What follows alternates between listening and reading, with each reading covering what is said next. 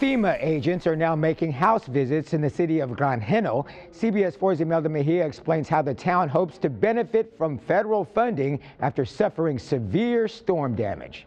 Slowly but surely, the small town of Grande is rebuilding and fixing up the town. But there are many repairs that still remain. Half of the roof, half of the home, it's what's damaged.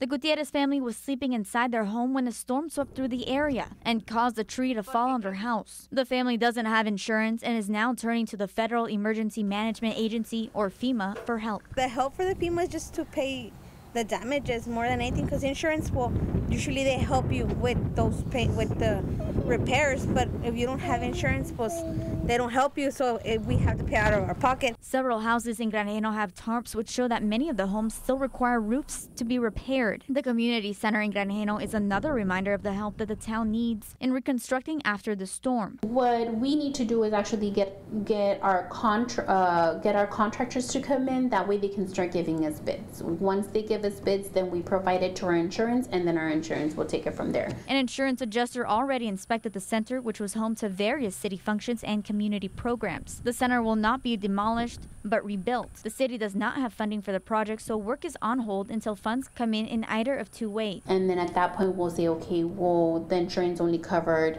this amount. So from FEMA, we need this amount. If they can go ahead and help and assist us in that way. Both the city buildings and the personal ones wait in limbo until the question of funding is resolved. In Grande, Imelda Mejia, CBS 4 News and ValleyCentral.com.